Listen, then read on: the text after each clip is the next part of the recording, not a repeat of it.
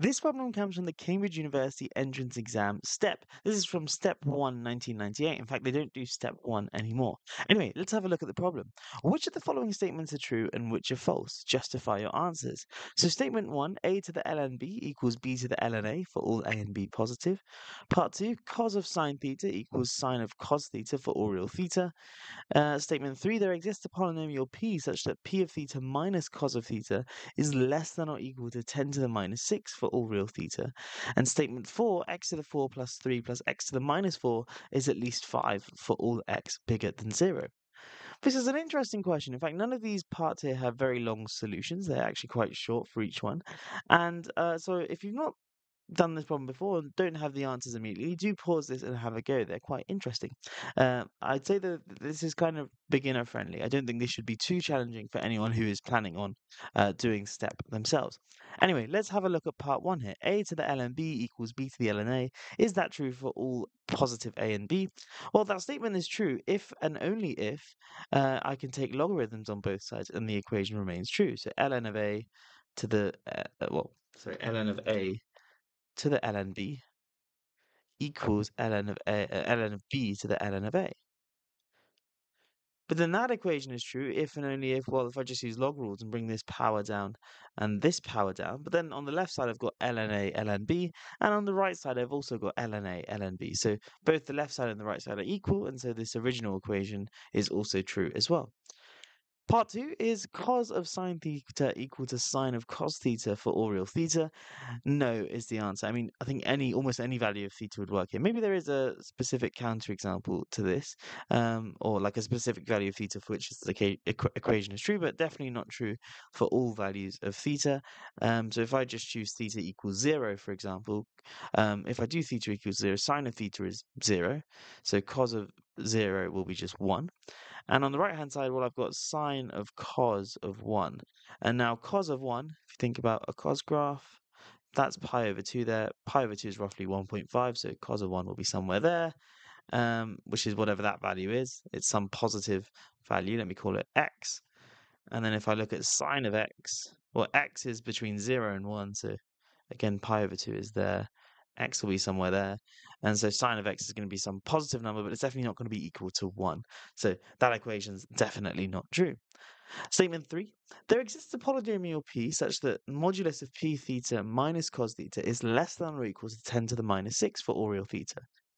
Now, this one's a little bit more difficult because, if this statement is false, which it is, to try and find a counterexample, or sorry, we can't just find a counterexample like we have in the examples in part 2, sorry. How do we prove this? Well, the idea here is unless p of theta is a constant function, then p of theta, as theta goes to infinity, p of theta will approach either plus or minus infinity as theta goes to infinity.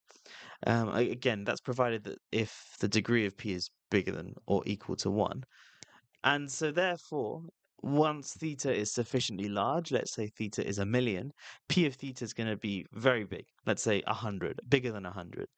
And the idea here is, well, cos of theta is only 1 or minus, or like between 1 and minus 1. So the difference between p of theta and cos of theta is still going to be at least like 99. And so definitely not going to be less than or equal to 10 to the minus 6. Okay, so the only result then is if for there to be any hope of there existing such a polynomial is if p of theta is a constant k, but then it's pretty clear, right? If I draw a cos graph, if I take any horizontal line here, yeah, maybe this will be within 10 to the minus 6 for certain values of theta, maybe these theta values just to the sides of this point, but certainly not for all values of theta. So because this distance here is 2, which is much greater than 2 times 10 to the minus 6, I'll always be able to find some point on this kind of sine graph which is more than 10 to the minus 6 away from this horizontal line. So, for example, in this case, I could choose that point, like so. Let's look at the last part. So, is x to the 4 plus 3 plus x to the minus 4 at least 5 for all positive values of x? The answer to this is yes. How could you prove this? Well, perhaps you could do this by differentiation. I haven't actually bothered trying. But if you've seen things like this before, you'll notice that, well, if I subtract 5 from both sides, we're essentially trying to show that this inequality is true. Well, this inequality is true if and only if x to the 4 minus 2 plus x to the minus 4 is at least 0. And this might look familiar. This is, if in fact, if I multiply this by x to the 4, so this is true if and only if x to the 8 minus 2x to the 4 plus 1 is at least 0. And now this should look like a quadratic that factorizes very, very nicely. This is true if and only if x to the 4 minus 1 squared is at least 0. And since that is a real number and I'm squaring it, it certainly will be at least 0. And so therefore this inequality shall always be true. A pretty straightforward problem, but this is step one. So today you just get step two and step three, which are a little bit harder. But if you are just getting used to this more advanced problem solving, these are the sorts of problems you definitely want to be trying.